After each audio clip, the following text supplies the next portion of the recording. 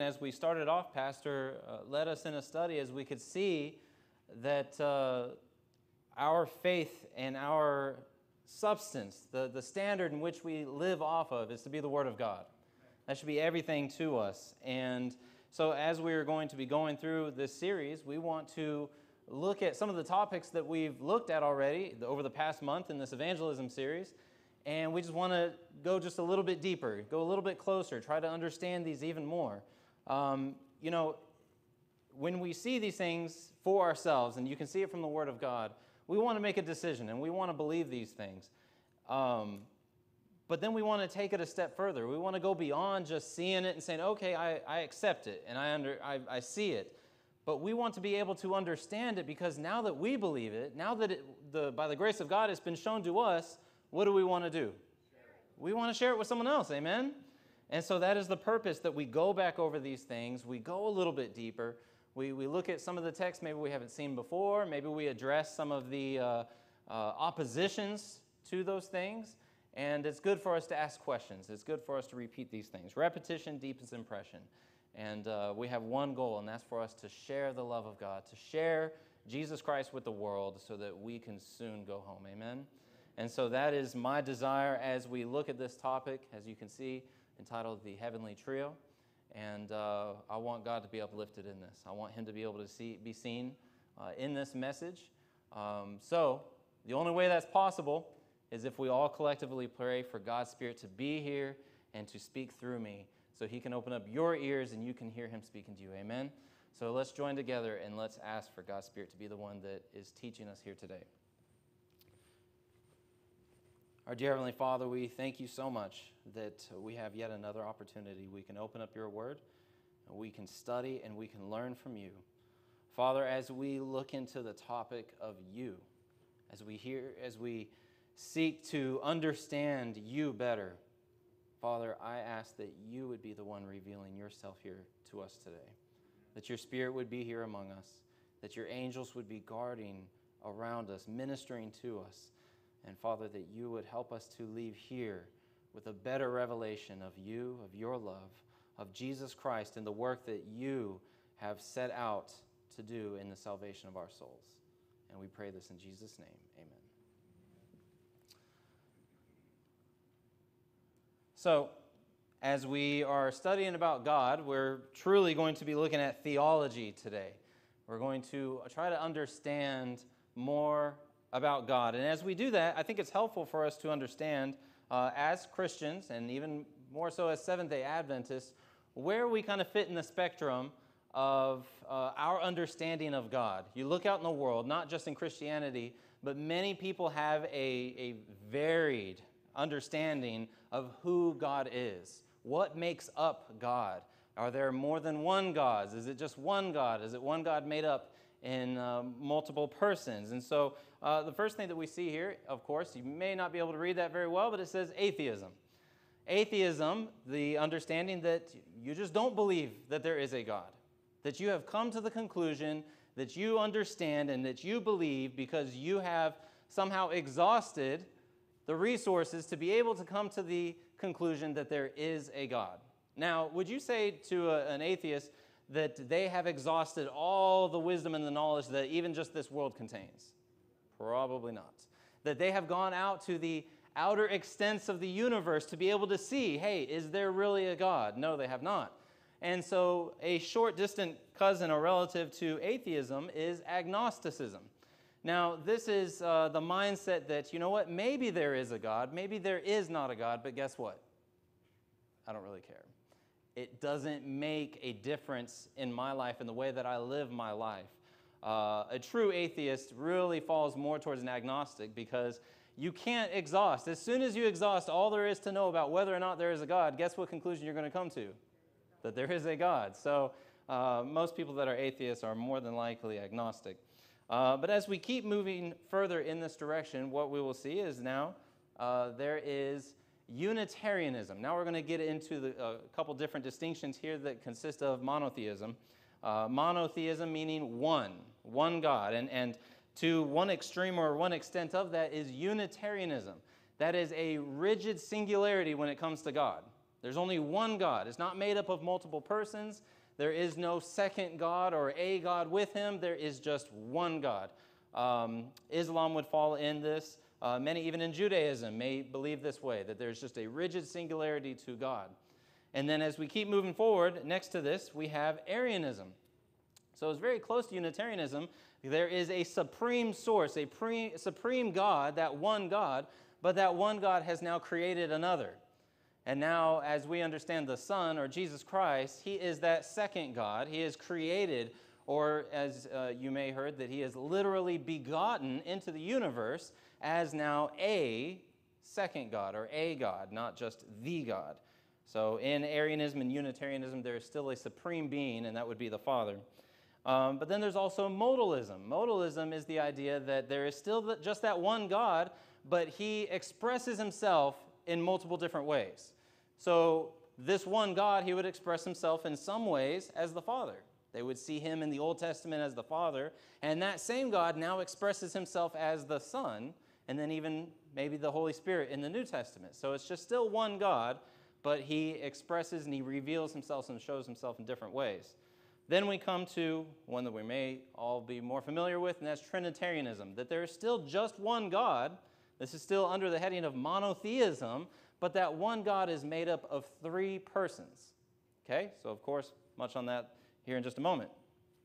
As we keep on going down this list, of course, now we have polytheism. So now there are multiple gods. And we see that today, this has been the main teaching and understanding in all the ancient religions, that there are hundreds, if not thousands, maybe even millions of gods. We see this today even in Hinduism, that there is a God for pretty much everything, right? There's a God of the sun, a God of the water, a God of frogs. There are just a God for everything that you can possibly imagine. And as we keep on going, now we see panentheism. Panentheism is that God is in everything. So there's not just the God of the sun or the God of the air, the God of water, the God of trees, or God of frogs, but God is actually in those things. The God is in the sun. God is in the water. He is in the rain. And so this is panentheism. And its close relative, pantheism. Now, it's not just that God is in everything, but guess what? God is everything. So he's a pervasive force, a pervasive entity that just exists as everything. Not just in everything, but as everything. But guess what happens as we get closer this direction? If God is in everything, and now God has become everything, what is the very next step that as a logical thinking person might take if we think that God is everything? That we are God. I am God. And what's interesting about this is this actually begins to make a full circle all the way around, because if we believe that we are God, then guess who's the ultimate authority to decide whether or not there even is a God? Us. There is no supreme authority.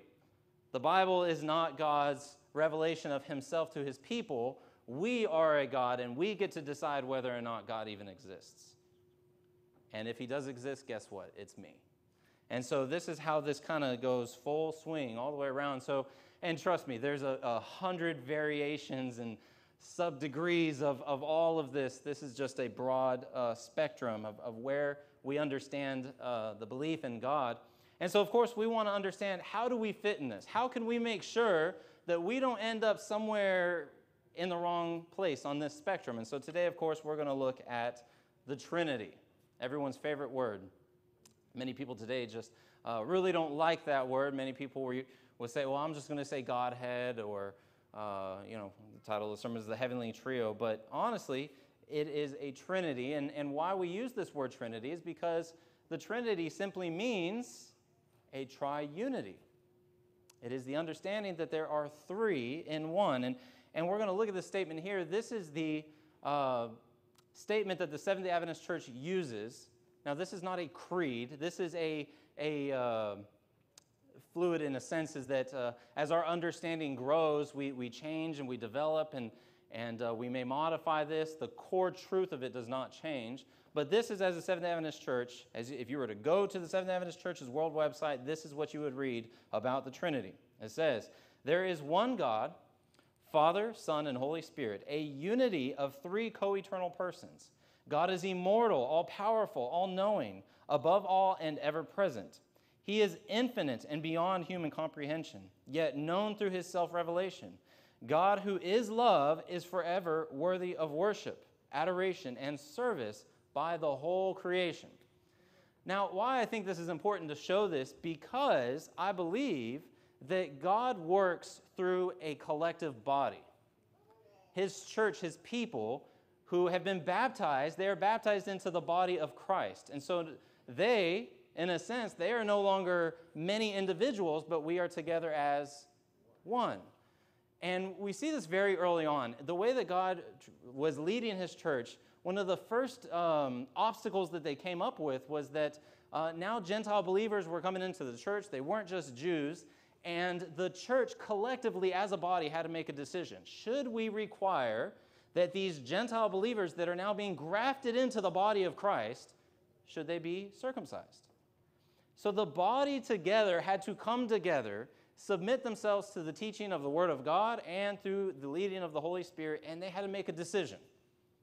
And this is the way that God has always worked through his church.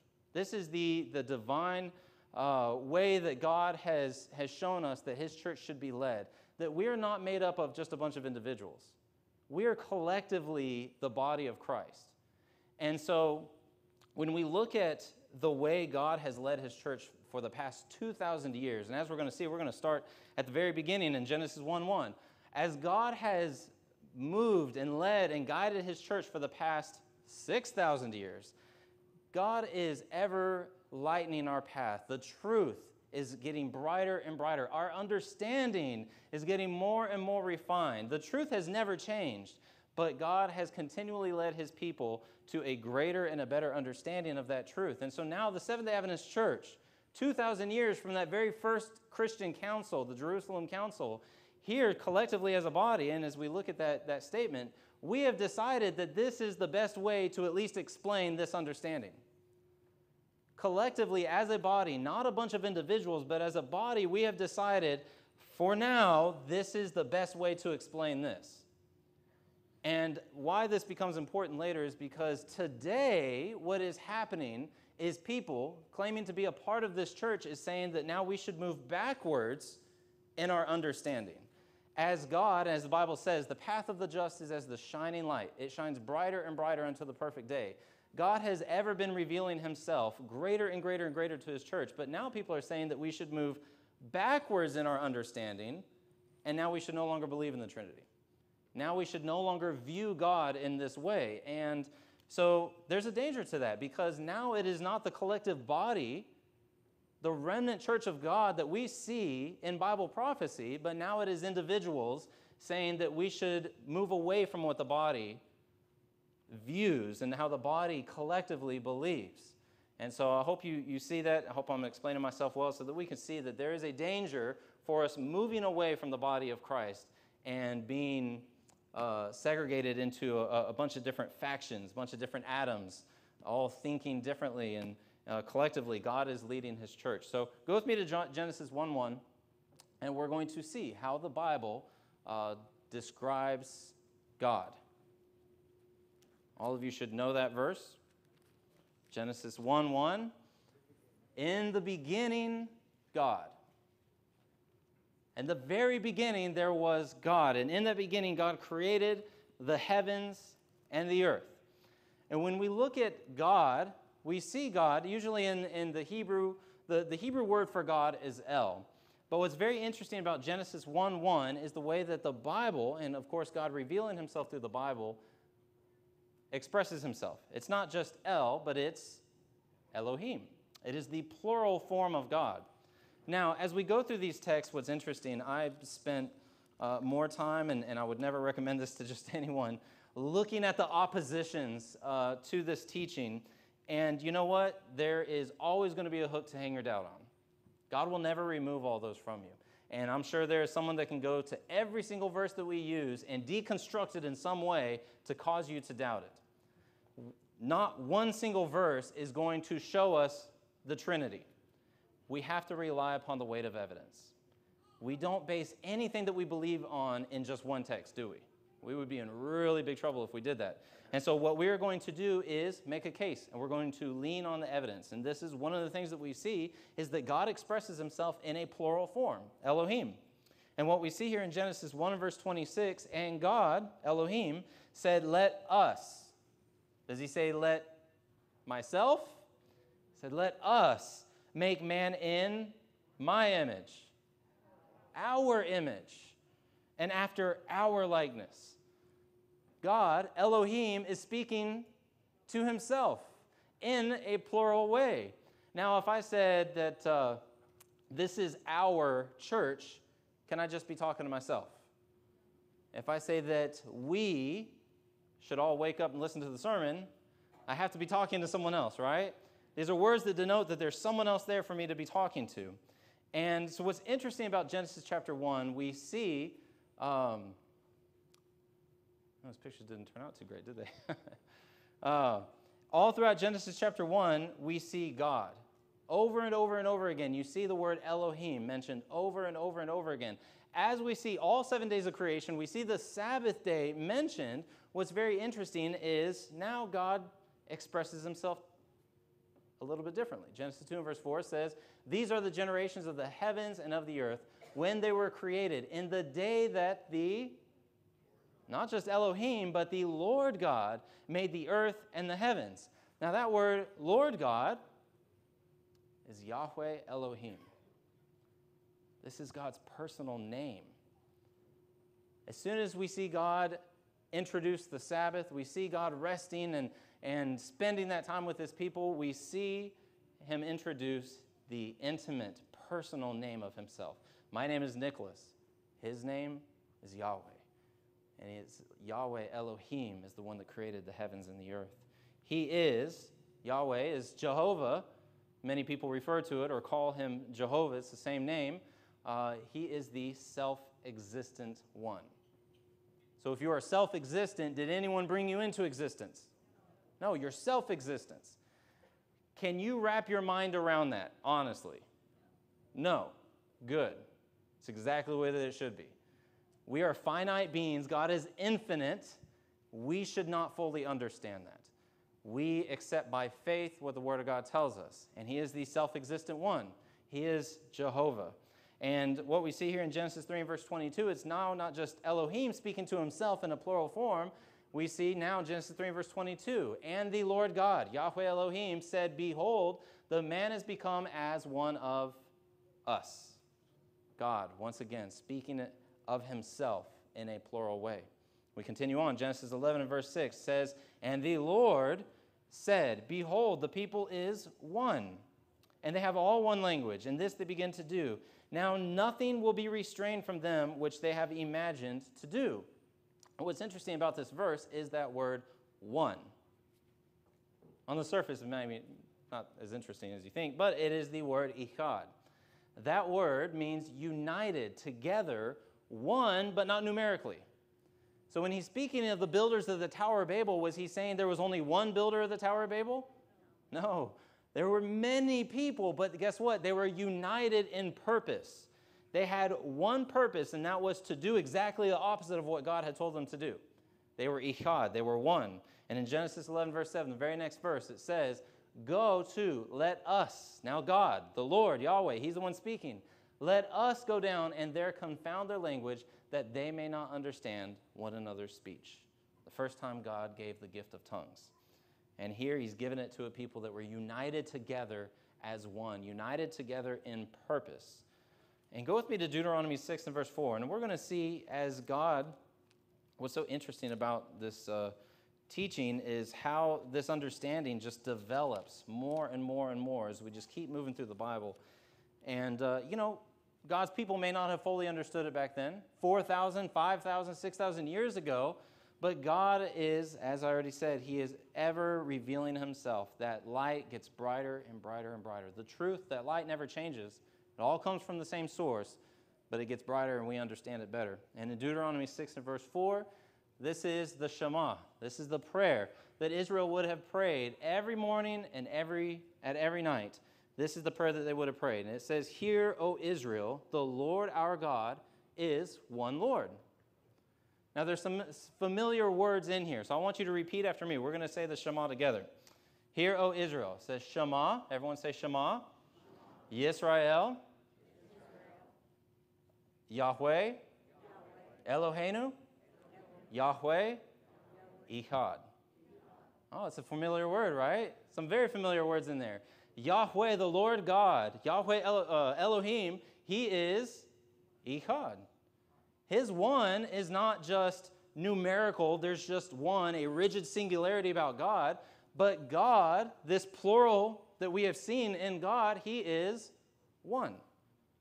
United, together as one, this is how we see God. And in Genesis 2 and verse 24, we see that same word used. Oh, wow, you can't even see it.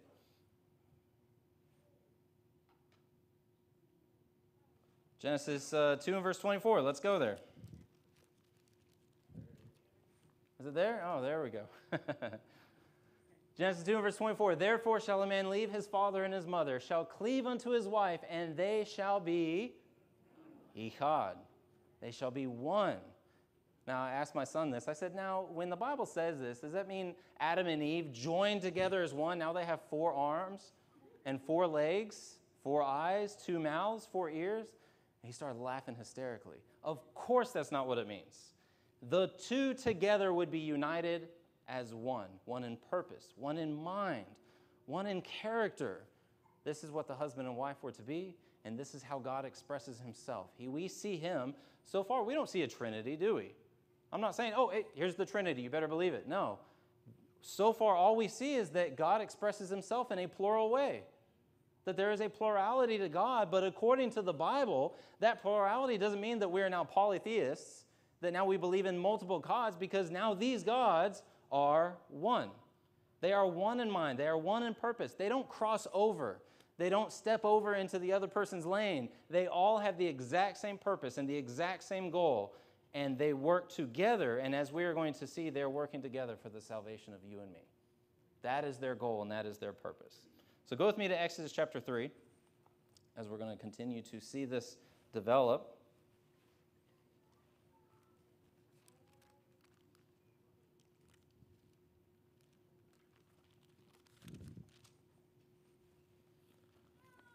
Exodus 3, we're going to begin in verses 2 through 4.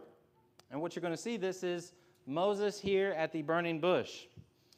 And in verse 2 it says, and the angel of the Lord appeared to him in a flame of fire out of the midst of the bush. Who appeared to Moses? The angel of the Lord. And he looked, and behold, the bush burned with fire, the bush was not consumed. And Moses said, I will now turn aside, see this great sight, why the bush is not burnt. And when the Lord, and when who? Lord, that's Yahweh, saw that he turned aside to see, God, Elohim, called unto him out of the midst of the bush and said, Moses, Moses. And he says, here am I. Now, what has the angel of the Lord now just been made equivalent to in these verses? He's God. The angel of the Lord here in these verses, he is the one in the midst of the burning bush. But we also see that he's called Yahweh. He's also Elohim. This is the one who is in the midst of this burning bush. Now notice what the angel of the Lord, what he calls himself. In verse 13 and 14. So God has now told Moses he is to go, he's to deliver his people. And in verse 13 it says, Moses said unto God, behold, when I come unto the children of Israel, and shall say unto them, the God of your fathers has sent me unto you, and they shall say to me, what is his name? And what shall I say unto them? God said unto Moses, in other words, Yahweh said unto Moses, the angel of the Lord said unto Moses, I am that I am. Thus shalt thou say unto the children of Israel, I am hath sent me unto you. I am. Now, I think it's really one of the coolest names for God, because it just means that he is. The word is hachya, is the Hebrew. It just means to exist. Yahweh was the self-existent one. I am. He just is. That means there's no explanation. There's no beginning. There's no reason. He just is. And this is how God describes himself. I am. It's such an awesome name. This was the angel of the Lord. As you continue reading, especially through the books of Moses, the I Am, the angel of the Lord, is the one that led the children of Israel through the wilderness. It was the angel of the Lord, the I Am, that was in that great pillar of fire, that was in that pillar of cloud by day, and led them through the wilderness. This was the angel of the Lord. This was the I Am, Yahweh Elohim. And notice what Jesus says as we jump all the way to John chapter 8 and verse 58.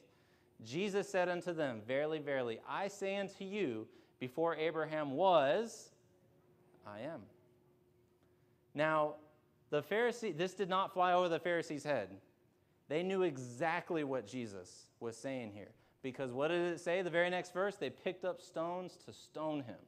Because he was making a claim so great that they just couldn't fathom that a man standing right in front of them could claim to be Yahweh, could claim to be the I Am, that self-existent one, the one that spoke the universe into existence. This man standing right there in front of them was claiming to be that very one. And they couldn't understand it. How much do we understand how it is that the infinite, eternal, self-existing God of the universe could come down to be a man and dwell among us? It should fly over our heads as well, but hopefully our response is a little bit different. 1 Corinthians 10, verse 1 through 4. Moreover, brethren, I would not that you should be ignorant, how that all our fathers were under the cloud, and all passed through the sea, and were all baptized unto Moses in the cloud and in the sea. They did all eat the same spiritual meat, and all the same spiritual drink, for they drank of that spiritual rock that followed them, and that rock was Christ. It was Jesus all throughout the Old Testament. When people try to say, oh, well, it was the angry, vengeful God and the Father in the Old Testament, now we've got the loving, merciful, gracious God in the New Testament, that is not what the Bible says. Jesus is the God of the Old Testament, and he is the one that says to us, he is the I Am. John 1 and verse 1, it says, in the beginning was the Word was with God, there's your plurality, and the Word was God. There should be no confusion about this. And what's interesting and just painful to watch when you hear people take this verse and deconstruct this verse, they would say that, well, in the Greek, this actually says, and the Word was a God. From what we have already seen, from the evidence that you have in front of you, is it possible that Jesus was just a God? No. He's claiming to be the God. The I Am. Jehovah, Yahweh. This is Jesus. And so, it's nice and it's fun to look at these words, look at them in the Hebrew and the Greek, but anytime someone comes up with an interpretation based off of another language that goes against every single thing else that you can see clearly from the Word of God, discard it. Because truth is not dependent upon your understanding of a second language. Amen? Now, there may be verses that don't make sense in the English language, that may make more sense in the Spanish or in the Greek or in the Hebrew, but guess what? God gives us the weight of the evidence, and he has told us if we want to understand doctrine, we're to go line upon line, precept upon precept, here a little, there a little. God will never leave us in darkness. He's given us all of this. Like I say, he's not going to remove all doubts, is he? But he's going to give us the weight of evidence. And if we want to be approved by God, we would be studying. Amen? So as we can, there's not really much dispute about the Father. We can see clearly now how Jesus describes himself as the Son. But now let's look at what Jesus has to say about the Holy Spirit. In John 14, 16, and 17, Jesus says, I pray the Father, and he shall give you another comforter, that he may abide with you forever, even the Spirit of truth. Now, what we're going to begin to see, and let's look at this next verse here. We'll talk about it. In John 16, 7, it says, nevertheless, I tell you the truth. It is expedient. In other words, it's beneficial for you that I go away. For if I go not away, the Comforter, which we just saw as the Spirit of truth, will not come unto you. But if I depart, I will send him unto you.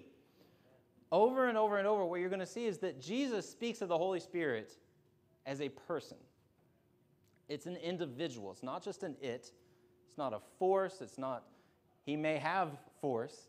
It's not just a life. He may have life. He may be life, but he's also a person. And this is how Jesus refers to him.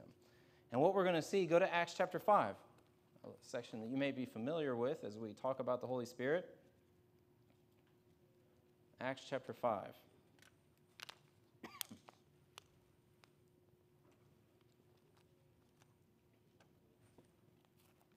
Acts 5, verse 3 and 4 says, "But Peter said, Ananias, why hath Satan filled thine heart to lie to the Holy Ghost and to keep back part of the price of the land?"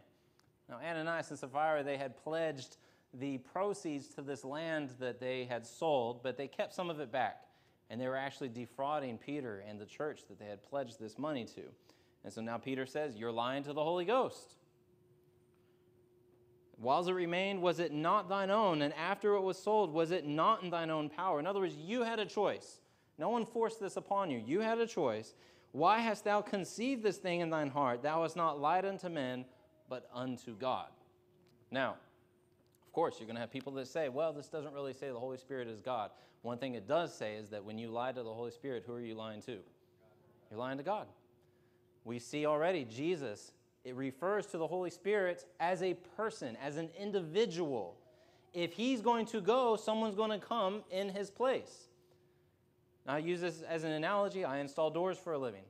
If I couldn't finish the work that I was doing and I say, hey, you know what? I have to go. I'm going to send another door installer to come finish your work. Are they going to appreciate it if I send a plumber? Because they're not going to do the work that I started. Amen? They'll be greatly disappointed. Jesus is saying he is going to go and he's going to send another like himself in his place. Jesus has now, he has associated himself with the human race. Forever associated himself with the human race. He came from heaven, the great I am, and he has clothed himself with humanity to forever identify with you and me in order to save us. And now he can't be everywhere all at once, can he? He has willingly limited himself for you and me.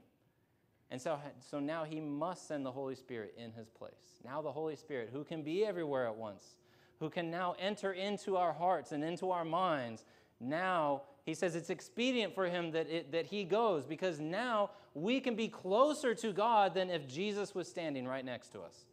Because Jesus, he says, I will come unto you. Jesus himself is going to come to us in the person of the Holy Spirit. Now, this doesn't answer all the questions in the world. Many people who deny the personhood of the Holy Spirit or say, well, the Holy Spirit isn't a third individual, but he really is just Jesus, or the Spirit of Jesus, but he's not a third separate individual from Jesus. And there's a lot of convoluted ways that this will get all mixed up. And why doesn't the Bible make it as clear about the Holy Spirit as it does about Christ? Many people say, why do we only see two sitting on the throne, the Father and the Son? Where is the Holy Spirit in all these examples where we see God and the Father? Well, in John 16 and verse 13, we're going to see that just was not his mission. That was not his work. It says, howbeit when he, the Spirit of truth, is come, he will guide you into all truth, for he shall not speak of himself. The work of the Holy Spirit is to reveal Jesus. The work of the Holy Spirit is to point us back to Jesus. And guess what the work of Jesus is? To point us to the Father. Collectively, they work together. Individually, they have different functions, but for the exact same purpose. They are one, and they are united together. So we can't look at the Holy Spirit and say, well, it doesn't say this about him, this doesn't say this about him, this doesn't say this about him. 2 Peter 1 verse 21 says that holy men of God spoke as they were moved by the Holy Spirit, and if the Holy Spirit was not to speak of himself, guess what the Holy Spirit's not going to do? He's not going to reveal himself in that same way. He's going to give us enough information so that we do not be deceived, so we don't end up somewhere else on that spectrum of belief. And what we can see, the evidence that the Bible does give us that the Holy Spirit is a person. It is an individual, because he can talk, he can direct, he can forbid, he can teach, he can comfort, he can be the author of prophecy, he can give gifts. That's what the Holy Spirit can do. But the Holy Spirit also has a mind, a thought. He has a will, knowledge, love. The Holy Spirit has communion. And the Holy Spirit can be insulted, tempted, lied to, grieved, and blasphemed against. This is what the Holy Spirit can as a person and as an individual. You can't grieve a force. You can't grieve an impersonal object, can you? God speaks of the Holy Spirit as a separate person, one that was to come in his place. Now, is there still a mystery to it? Amen. And when we're talking about the infinite, self-existing God, then yeah, absolutely. We should still have some questions. But by the grace of God, every single one of us will be together in heaven, and we will look forward to God revealing those mysteries to us at a later time. Amen? Acts of the Apostles, page 51 and 52 says, "It is not essential for us to be able to define just what the Holy Spirit is. Christ tells us that the Spirit is the Comforter, the Spirit of truth, which proceedeth from the Father. It is plainly declared regarding the Holy Spirit that in his work of guiding men into all truth, he shall not speak of himself." The nature of the Holy Spirit is a what? Is a mystery, and we should all be okay with that. Men cannot explain it because the Lord has not revealed it to them. Men having fanciful views may bring together passages of Scripture, put a human construction on them, but the acceptance of these views will not strengthen the church. Regarding such mysteries which are too deep for human understanding, silence is golden. She's saying, you know what? There is a lot more to learn about the Holy Spirit, right? There's a lot more that we could understand, but not on this earth. Not right now. And as we start to encroach in areas that we cannot fully understand, especially when it pertains to God, we are finding ourselves on a dangerous path.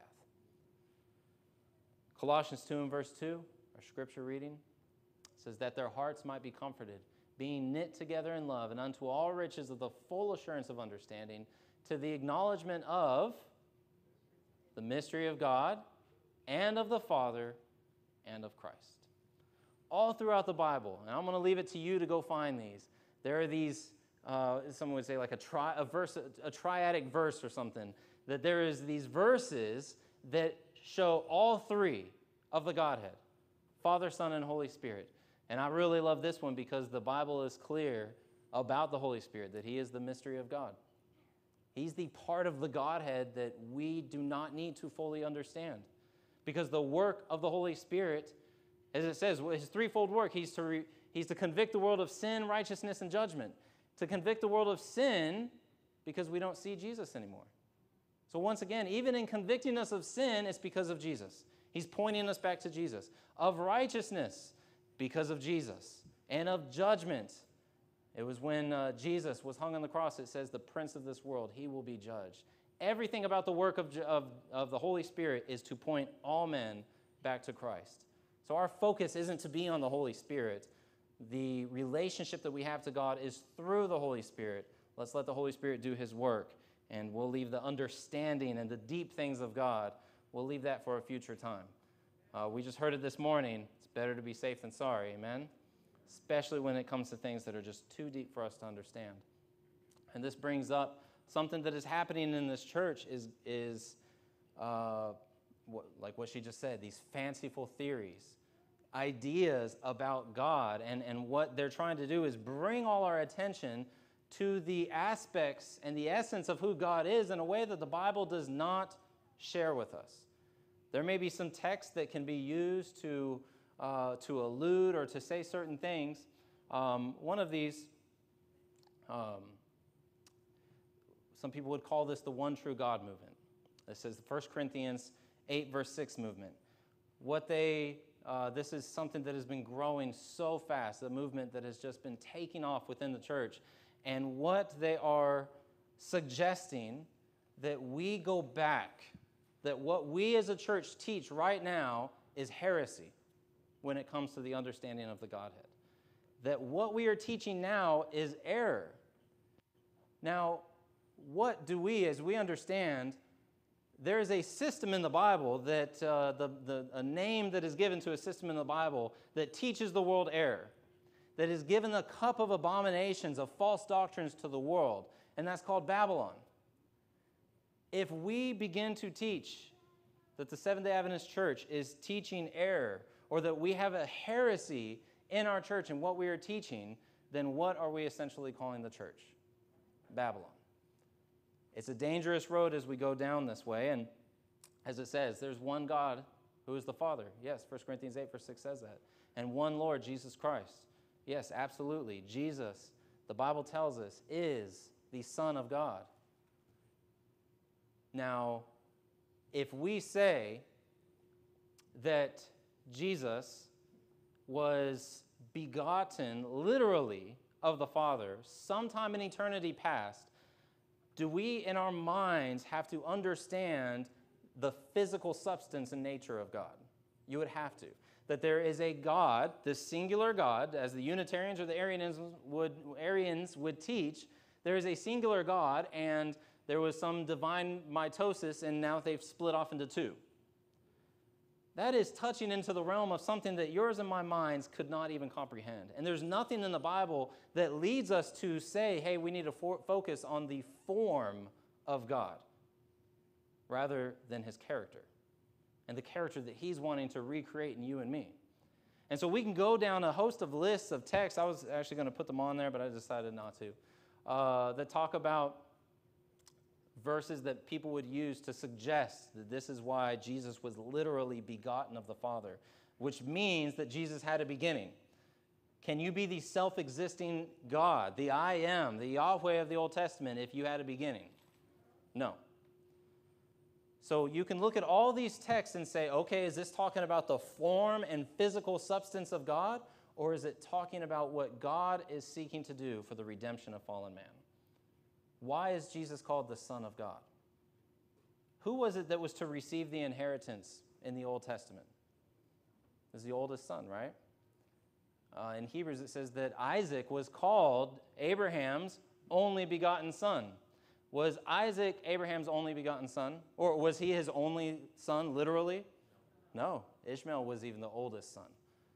The only begotten son. He was the unique, peculiar son that was to receive that inheritance. Jesus, the only begotten Son of God, guess what his inheritance is to be? It's to be this earth. He's inheriting the earth. He's buying it back from us losing it, and guess who he's going to give it back to? He's going to give it back to you and me. He's identified himself as the Son of Man. Why? Because Jesus lived his life. Every single thing in his life was not to come down and show himself as a God, but it was to show himself as a man, and that man can live a life without sin, completely victorious. Everything that God does and every way that God reveals himself is so that we can understand salvation, that we can understand redemption. And if we see, as we have seen, that Jesus is the Yahweh of the Bible, of the Old Testament, and that if we say that he was formed or split off and created sometime in eternity past, then it goes against this verse right here in Isaiah 43. And I want us to all to turn there, and we can see this as plain as day from the Word of God. Isaiah 43, verse 10 through 14. Isaiah 43, beginning in verse 10. It says, "You are my witnesses, saith the Lord." So who's speaking? The Lord, which is? That's Yahweh, right? Jehovah. "And my servant whom I have chosen, that you may know and believe me and understand that I am he." Now notice this. "Before me there was no God. No God formed, neither shall there be after me." Now notice what the next verse says. "I, even I, am the Lord, and beside me there is no Savior." Who do we know of as our Savior? Acts 4 and verse 12 says, "There is none other name given among men whereby we might be saved." Jesus Christ is our Savior, and we just saw multiple texts already that Jesus is the Yahweh. He is the one speaking here, and Jesus is saying, before him there was no God formed. After him there was no God formed. If Jesus had a beginning, if he was literally begotten from the Father, then this verse can't be true. And notice what it continues on saying in verse 12. It says, "I have declared, I have saved, I have showed, when there was no strange God among you. Therefore you are my witnesses, saith the Lord, that I am God. Yea, before the day was, I am he, and there is none that can deliver out of my hand. I will work, and who shall let it? Thus saith the Lord, your Redeemer. Who is our Redeemer? Jesus, the Holy One of Israel. For your sake I have sent to Babylon, and have brought down all their nobles, and the Chaldeans, whose cry is in the ships. Jesus is our Redeemer. He is our Lord. And he is telling us that there is no other God.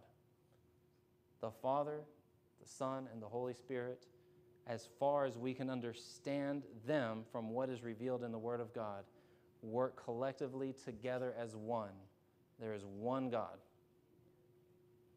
And when we look at Isaiah 57, verse 15, it says, God, thus saith the high and lofty one, that inhabiteth eternity. Are we going to be able to fully understand a God that inhabits eternity, that stands outside of time? Can any of us wrap our mind around entering into another dimension where time does not exist? No. So there are going to be mysteries about God that we should absolutely be okay with. And God is revealing just enough. He has given us just enough so that we can understand how it is that the Godhead is working for the salvation of our souls. And that's as far as we need to know. Amen? Education, page 125, says the central theme of the Bible, the theme about which every other in the whole book clusters, is the redemption plan. The restoration in the human soul of the image of God. The burden of every book and every passage of the Bible is the unfolding of this wondrous theme. In other words, if someone says that we need to look at these texts and these texts point to sometime in eternity past, outside of time in another dimension, we can say you've gone way too far. That is not the burden of the Bible. The burden of the Bible is for us to understand the redemption of fallen man. And that is what's right in front of us. Counsels on Health, page 222, says the Godhead, the what? Now look how she describes the Godhead. It says the Godhead was stirred with pity for the race. The Father, the Son, and the Holy Spirit gave themselves to the working out of the plan of redemption. All three of them working collectively, echad, as one, united for the salvation of you and me. Book 7 of Adventist Bible Commentary, 441, paragraph 9, says, there are three living persons of the heavenly trio. In the name of these three great powers, the Father, the Son, and the Holy Spirit, those who receive Christ by faith, by living faith, are baptized, and these powers will cooperate with the obedient subjects of heaven in their efforts to live the new life in Christ. Our understanding of God, the Godhead, should go as far as how is it that that understanding can help me live a new life in Christ. That's as far as it should go. And you know what? There may be some truth, there may be not, of all these ideas about who God is, but guess what? That's none of my business. Our business is what is it that we can do to be closer to God and to receive his free gift of salvation. That is the only business that we should have right now. We will have eternity to understand the eternal God. And guess what? As you go through eternity, there is still an infinite amount more for us to learn. And so what else do you think you could understand as a finite individual here on this fallen world? It's not going to be much. And all we need to know, as the Bible says, 2 Timothy 3 and verse 15, that the Scriptures are to make us wise unto salvation. That is our only business right now. And so we can praise the Father, Son, and Holy Ghost for the work that they are doing on our behalf. Amen? They are working collectively together. All we need to do is surrender our lives to the will of the Holy Spirit, that we should conform our lives to the life of Jesus, because one of these days, as Revelation 22 says, we will see the face of God. We will see the form of God. It's not going to be now. We don't need to understand it now, but we should all look forward to that day that God is going to reveal himself in a way that we could never understand. Eye hath not seen nor ear heard, nor have entered into the heart of man the things that God has prepared for you and me, for those that love him. Amen? So let us wait for that day with patience, but let us persevere through the trials that are before us, through the winds of doctrine that are blowing all over the place. Let us stay together, functioning together as a body, because it's only as a body that we will have the greatest impact on giving the gospel to the entire world. Amen? Amen.